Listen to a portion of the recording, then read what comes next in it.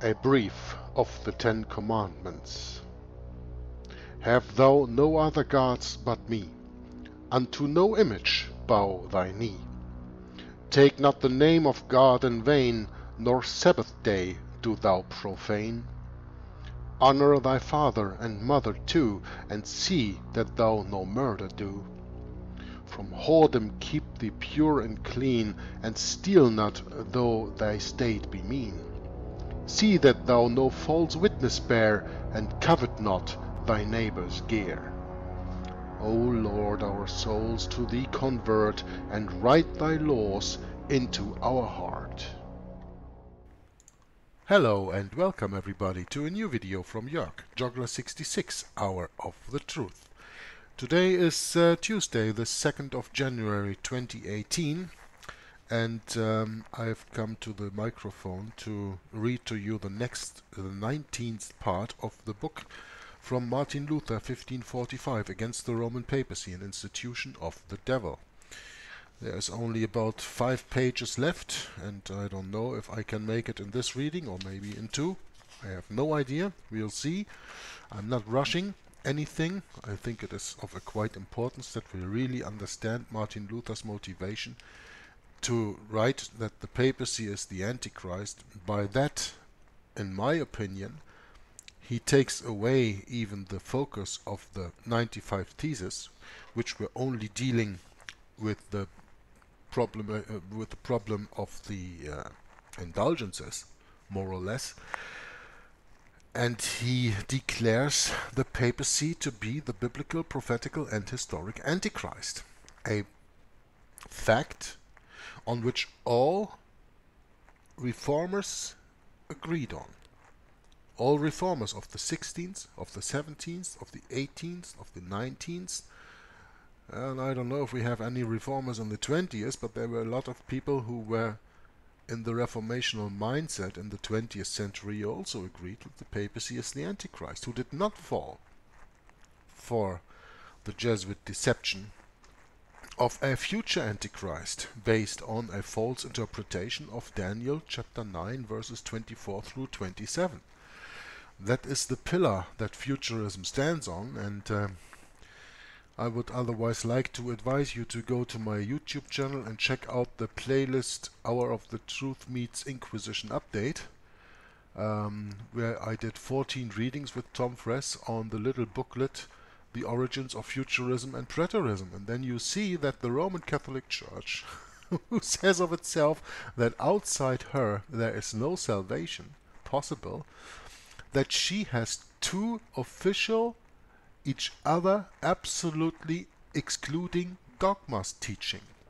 The dogma of preterism, the Antichrist is a fulfilled historical figure within the very first centuries after Jesus Christ's death and resurrection, or the futurist one, which all the world today now believes, but both are official doctrines and dogmas of the Roman Catholic Church, but they are mutually exclusive.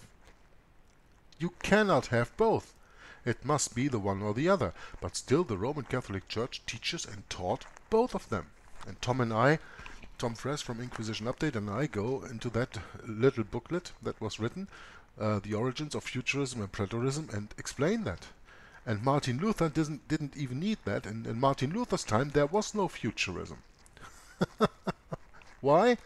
Because Francisco Ribera, who wrote a 500 pages pamphlet on the futurist doctrine of the Roman Catholic Church, did so between the years 1585 and 1590. That was after Luther even died.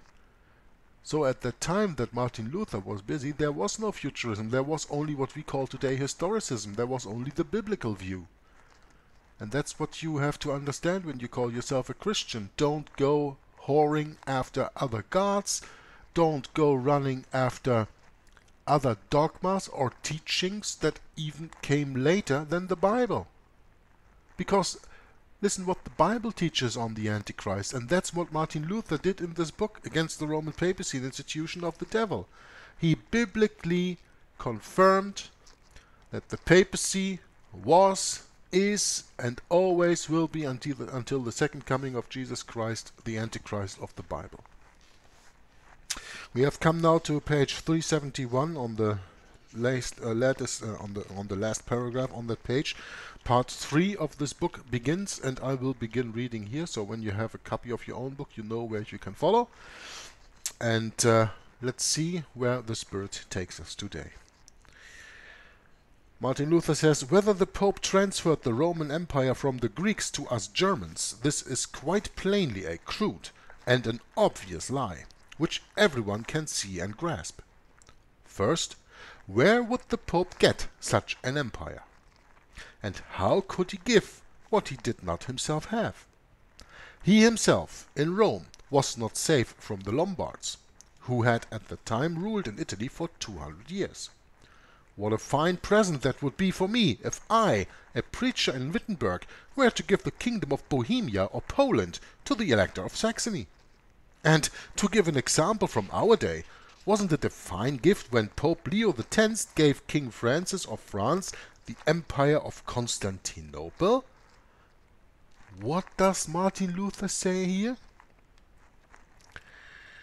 Pope Leo X gave King Francis of France the Empire of Constantinople?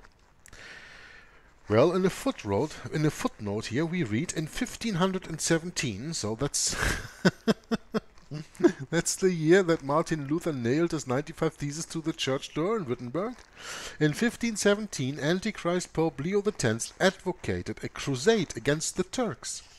He especially advised Francis I of France to attack Constantinople as soon as possible, promising him the conquered land. The crusade, however, never took place. Instead, Francis I tried to become Holy Roman Emperor when Maximilian I died in 1519. Though favored as a candidate Francis I was,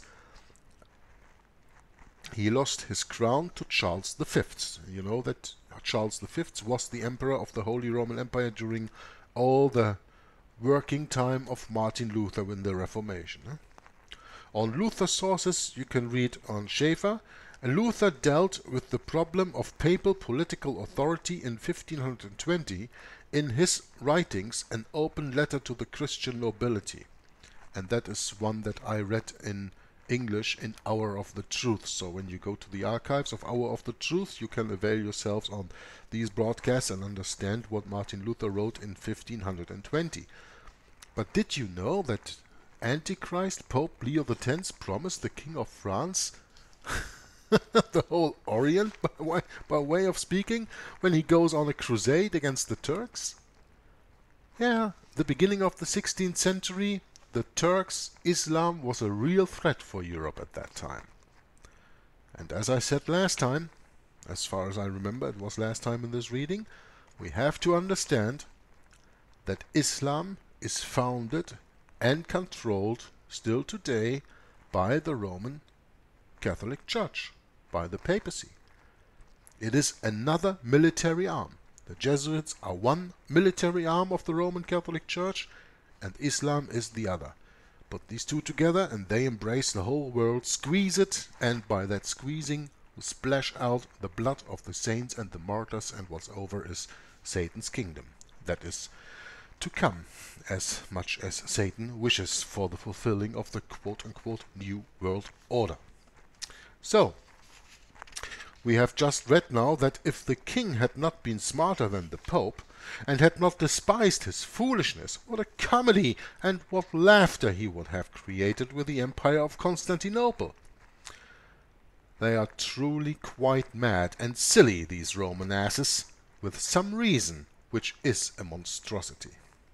With sane reason, sorry. They are truly quite mad and silly, these Roman asses, with sane reason, which is a monstrosity. The devil, Martin Luther continues, through God's wrath over our sin, has fertilized us with big, bad fools and big, crude asses in Rome, who think only in this way, quote, we read no books, so nobody else will read them either. Instead, the beasts will have to regard as articles what we asses fart and dung. The reason?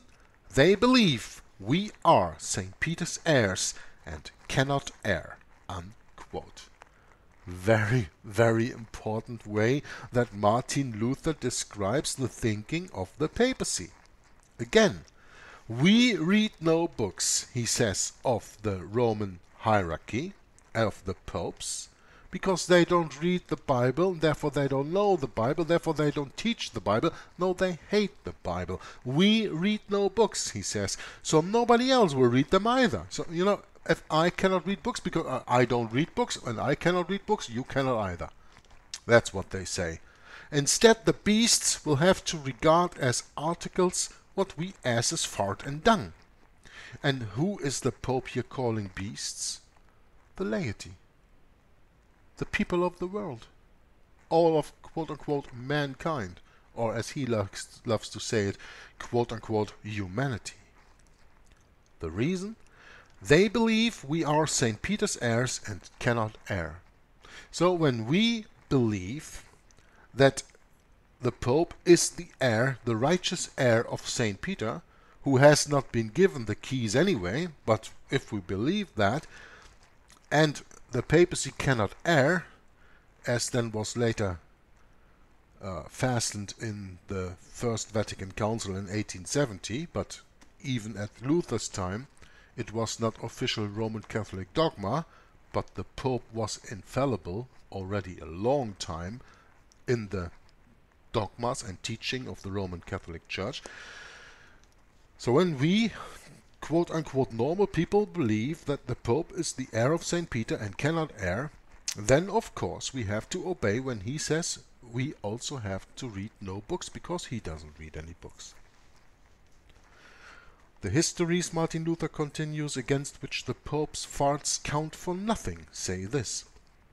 When Constantine the Great moved the imperial residence from Rome to Constantinople, Byzantine at that time, which was a sign that Rome was nearing its end, Rome decreased from day to day until the Goths under Emperor Honorius came and conquered Rome with all of Italy.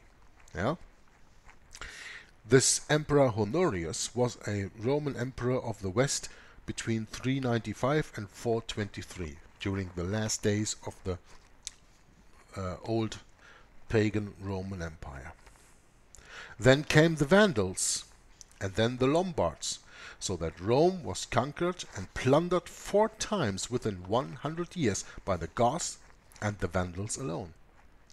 You must read the histories about this. The Goths and the Vandals, especially the Vandals. The Vandals is a people that had been rooted out by the roots, completely by the roots, by the Roman Empire. The Ostrogoths, the Heruli, and the Vandals are 3 people who have been rooted out completely of the face of the earth.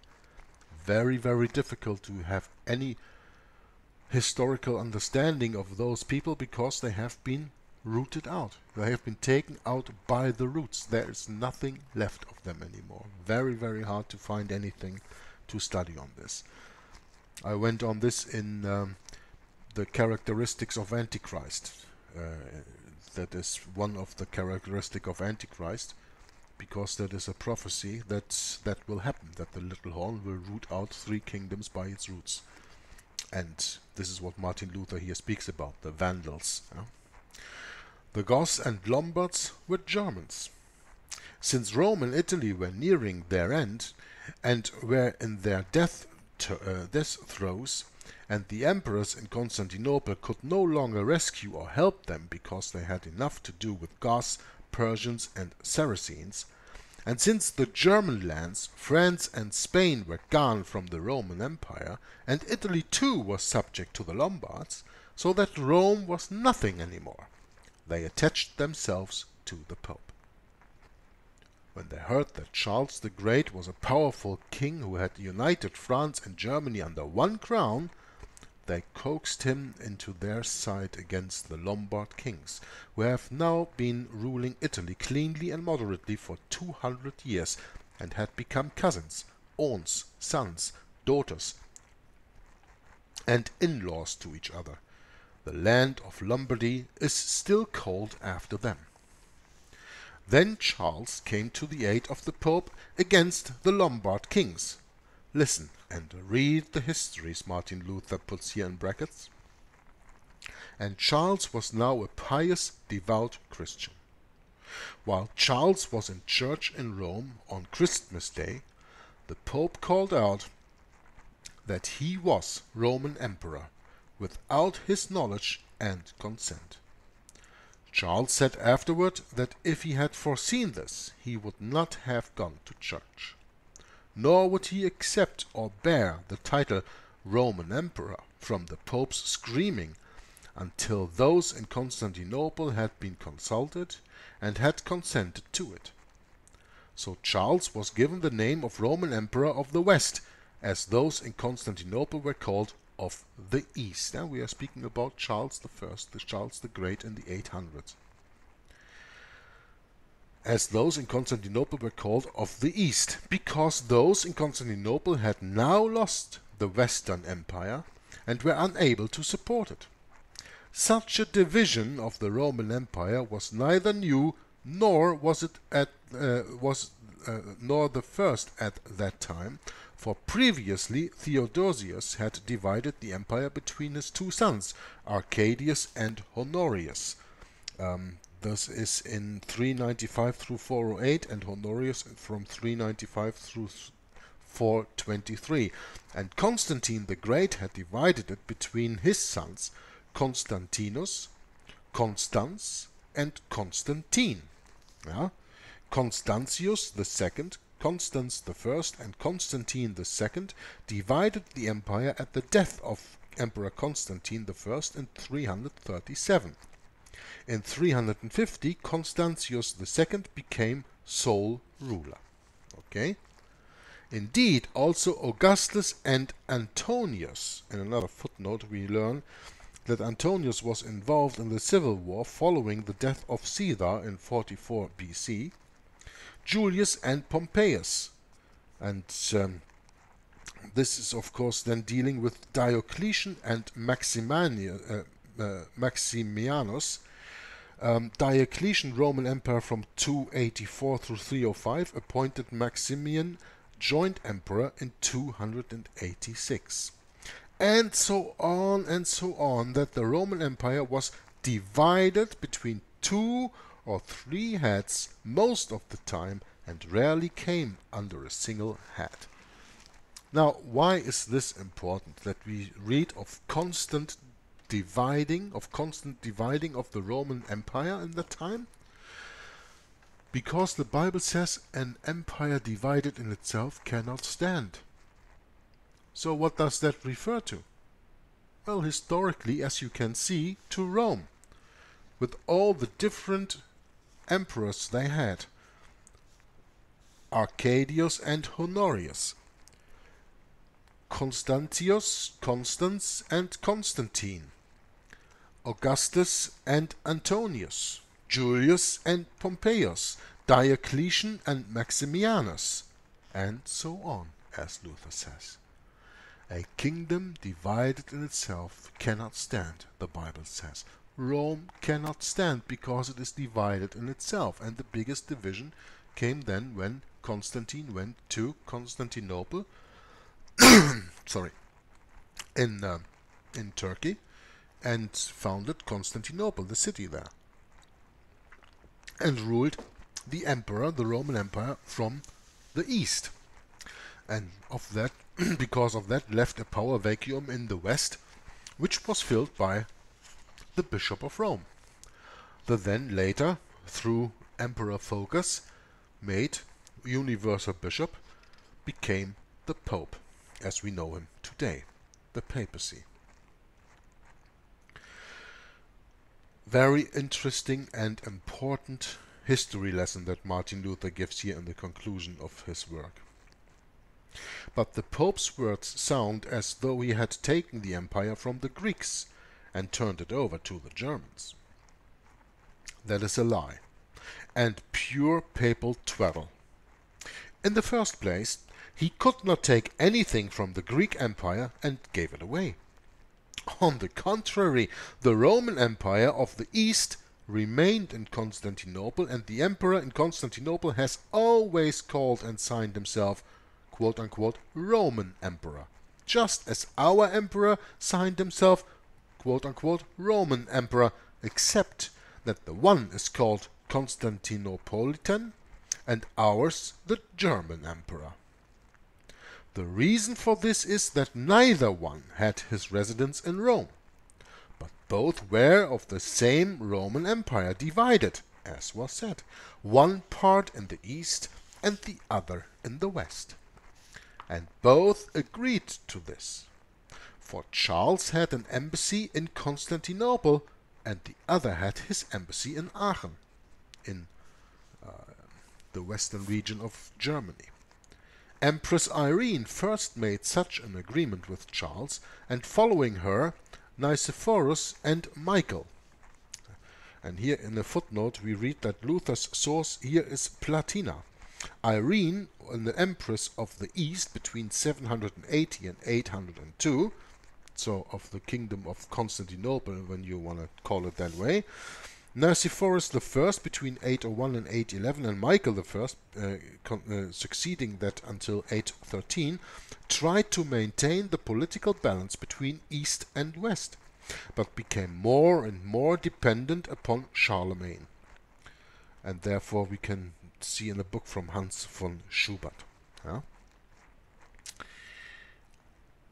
So I'm going to read this sentence again. Charles had an embassy in Constantinople, and the Emperor of Constantinople had his embassy in Aachen. Empress Irene first made such an agreement with Charles, and following her, Nicephorus and Michael. As proof, Venice was accepted in the agreement, so that it could be autonomous, subjected neither to this nor to that emperor. Venice, which of course lies in Italy, always has been in Italy, was no part of Italy. It was a own state. There are a few other quote-unquote papal states that were own states, cities like Florence also. Yeah? Venice was autonomous. Yeah? It was subjected, Venice was subjected neither to this, meaning the Eastern Emperor, to Constantinople, nor to the other, nor to that emperor, meaning the Western Emperor, Charlemagne. Yeah? Neither to the successors of Constantinople, neither to the successors of Constantine in the east, nor to the reigning quote-unquote Roman Emperor Charlemagne and his successors in the west. The Pope's historians write the same thing, such as Platina, etc. They say further that Otto II, our German Roman Emperor, the son of Otto the Great, had married Theophania, the Roman Emperor John of Constantinople's sister, from whom Otto III was born, and that Otto II moreover reinstated his brother-in-law, Emperor John, in Constantinople after he had been dethroned, so that Otto III could, from his mother, also have inherited the Roman Empire in Constantinople. That is why the Pope has not transferred a hair's breadth from the Greeks to the Germans, as he dupes us into believing with his vain words. Second, much less did the Pope transfer or give the Roman Empire of the West to the Germans. What could he give, who himself had nothing? Charles had inherited France and Germany from his father Pepin, and had fought for 30 years against the Saxons. For the lands of Germany, France and Spain, as was said, had long since broken away from the Roman Empire, and Charles had to win Italy from the Lombards with the sword and save the Pope. After this he also conquered Hungary, so it is true that Charles received nothing from the Pope except the mere name, quote-unquote, Roman Emperor, which in any case he did not want to accept behind the back of the empire in Constantinople, as we have heard. But this mere name has cost the Germans much, for the popes afterward made our emperors into vassals. If the Pope and Italy lacked something, our emperors have had to assist them with their own expense. They then rewarded and thanked them with knavery and villainy, poisoned some emperors, beheaded some emperors, or otherwise betrayed and killed them, as the papal holiness and the devil's spirit should and was forced to do.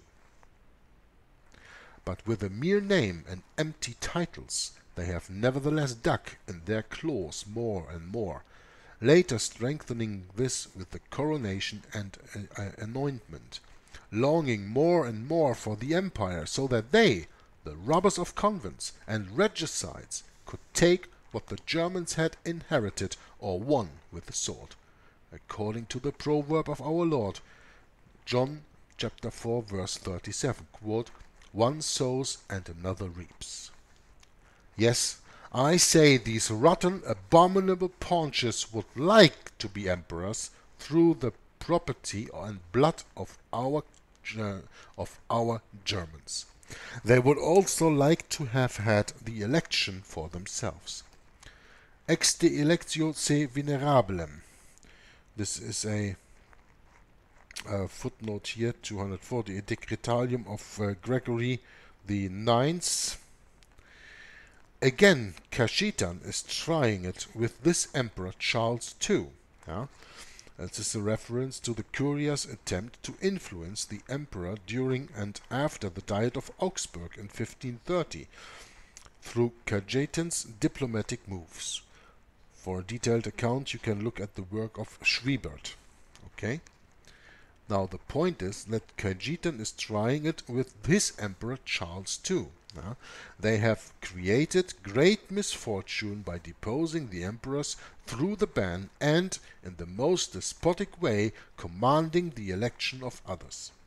Finally, they have also subjected the emperors to themselves through sworn duties, which the devil ordered them to do. But all this is because they want to be emperors themselves over strangers' property. They have also often tried to transfer the mere title from the Germans to France, so that they could play with this king as they did with the German emperors. Now I understand that when you hear me reading this, it is not so easy to follow. The point that actually is made here is that there has always been an emperor of the Eastern Roman Empire in Constantinople, since Constantine went there in the beginning of the 4th century. And there has been an emperor of the Western Empire, beginning with Charlemagne in 800.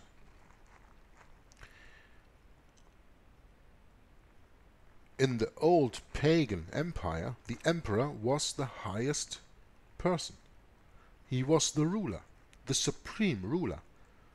Like you know from Caesar and Augustine and Nero and Caligula and all these Roman emperors. They were sovereign rulers over the complete empire.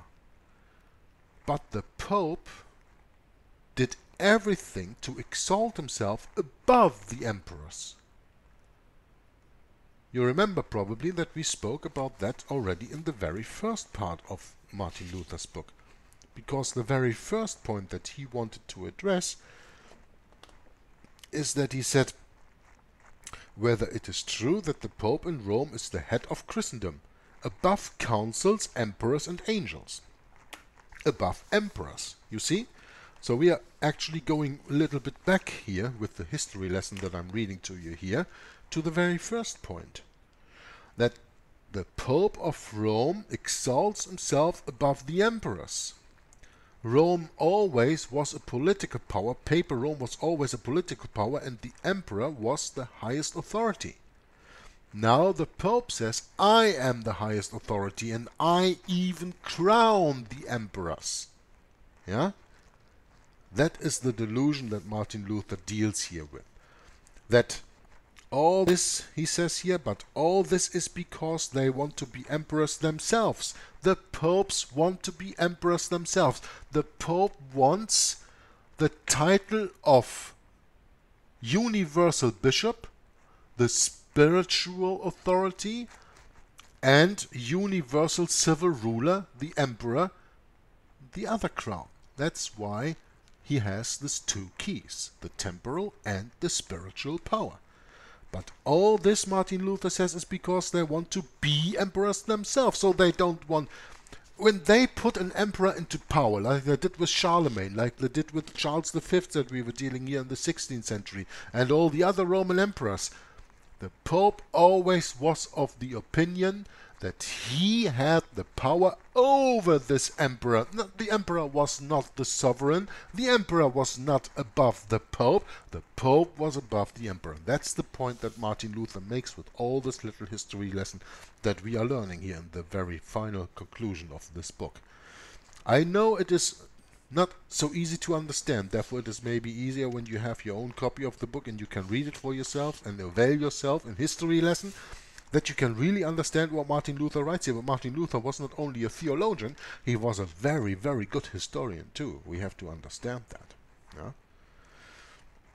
They have also often tried to transfer the mere title from the emperor, from the Germans to France, so that they could play with this king as they did with the German emperors. For the Pope it is only a play. And with that transferring the power from the Germans to the France and the other way around, they made sure that there was, or that in Germany it was seen as France was the arch enemy, even though of course it was the Pope all along. Anyway, Martin Luther continues here, but it would really have been good if the emperors had let the Pope's paste and crowning alone. Yeah. A Pope's paste and the crowning alone, this is a reference to the anointing of emperors. Yeah? It would really have been good if the emperors had let the Pope's paste and crowning alone. Indeed, they can be emperors without the Pope's paste or crown, which do not make an emperor. Rather, electors make an emperor, even though he were never again smeared by the Pope, like Louis III, Conrad I, Henry I, Conradus Suius, Rudolf, Maximilian, and many others who stayed unsmeared by the Pope. The Pope brings too much displeasure and misfortune into the empire with his paste, with his anointing. There are surely also some bishops who survived without the pallium. Only the vote of the chapter makes a bishop, as is only right, and it would be enough for the neighboring bishop to lay his hands on him, and leave the blasphemous, devouring, werewolfish monster in Rome to use his paste and hemp thread where he could. Here now, papal ass, Martin Luther comes to a conclusion in the very last paragraph of this book. Hear now, papal ass, with your long donkey ears and a coarse liar's mouth. The Germans have the Roman Empire not by your grace, but from Charles the Great, and from the emperors in Constantinople. You have not given a hair's breadth of it, but you have stolen immeasurably amounts of it with lies, fraud, blasphemy, and idolatry, just as you have handled the bishops too. Like a devil, first through lies, and then with pallia, oaths, and taxes. But I must leave it here. If God wills, I shall improve it in the second pamphlet. If I should die meanwhile, may God grant that someone else make it 1,000 times worse, for this devilish popery is the last misfortune on earth, nearest to that which all the devils can do with all their might. God help us. Amen. So this brings the book of Martin Luther against the Roman papacy and institution of the devil to the final conclusion. In the last sentences I just read to you, but I must leave it here, Martin Luther says. If God wills, I shall improve it in the second pamphlet. As we know today, of course, Martin Luther died less than a year after the publishing of this book, and he did not get a chance to write this second pamphlet. He also says wisely, if I should die meanwhile, may God grant that someone else make it 1,000 times worse, for this devilish popery is the last misfortune on earth, nearest to that which all devils can do with all their might. Yeah, Martin Luther died in the meantime, and his wish is that God grant that someone else make it 1,000 times worse. Make what 1,000 times worse? The warning that the papacy, and the papacy alone, is the biblical, historical and prophetic Antichrist. And when you listen to channels like mine, when you listen first and for all, even more important than me, Inquisition Update with Tom Fress, you will get that Martin Luther's wish has been granted. Because in the way that Tom Fress from Inquisition Update explains that the papacy is the Antichrist, I can do it in the same way that he does. And he did it with a lot of book readings too, and this is where I want to lay the conclusion of this book. Do your own research. Read books like from Henry Grattan Guinness, Romanism and the Reformation, or have at least a look at the playlist of Inquisition Update on my main channel and on Romanism and the Reformation on my third channel, Jörg Lissmann, where you find all, I think, 34 parts of the book reading of Tom Fress of reading Romanism and the Reformation. When Martin Luther says here, may God grant that someone else make it 1,000 times worse, well, I don't know about 1,000 times, but I know that writers like James Atkin Wiley, with his little pamphlet, The Papacy is the Antichrist, a demonstration, that Henry Grattan Guinness with Romanism and the Reformation, probably even other works too, like The City of Seven Hills in this poem form, but any other books, that they also taught that the papacy is the Antichrist. And the problem is that these voices are long gone. Those were voices of the 19th century, and we are now today living in the 21st century. Where are the 21st century voices that warn the world of, as Martin Luther says here, that the devilish popery is the last misfortune on earth? Where are these warning voices today in the 21st century? The only thing that I can do is appeal to you to do your own research, to read these Protestant works, and first and for all to read the Bible. Read the Bible in the book of Daniel, in 2 Thessalonians 2, and in the book of Revelation, chapter 13, 17, 18. It is explained who the biblical, historical and prophetic Antichrist is.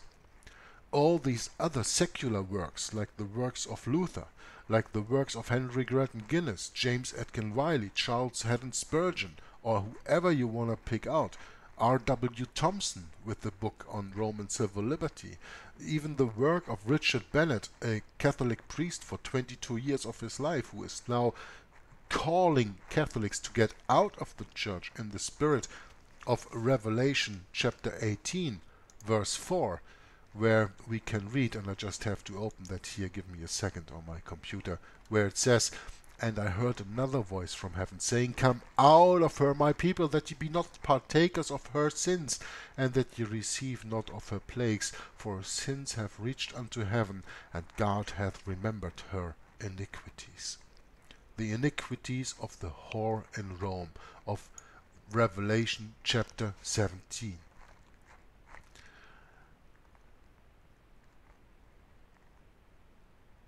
And the woman was arrayed in purple and scarlet color, and decked with gold and precious stones and pearls, having a golden cup in her hand, full of abominations and filthiness of her fornication. And upon her forehead was a name written, Mystery, Babylon the Great, the mother of harlots and abominations of the earth. That woman is the Roman Catholic Church, and the head of that church is the Pope, and the Papacy is the biblical, historical, and prophetic Antichrist.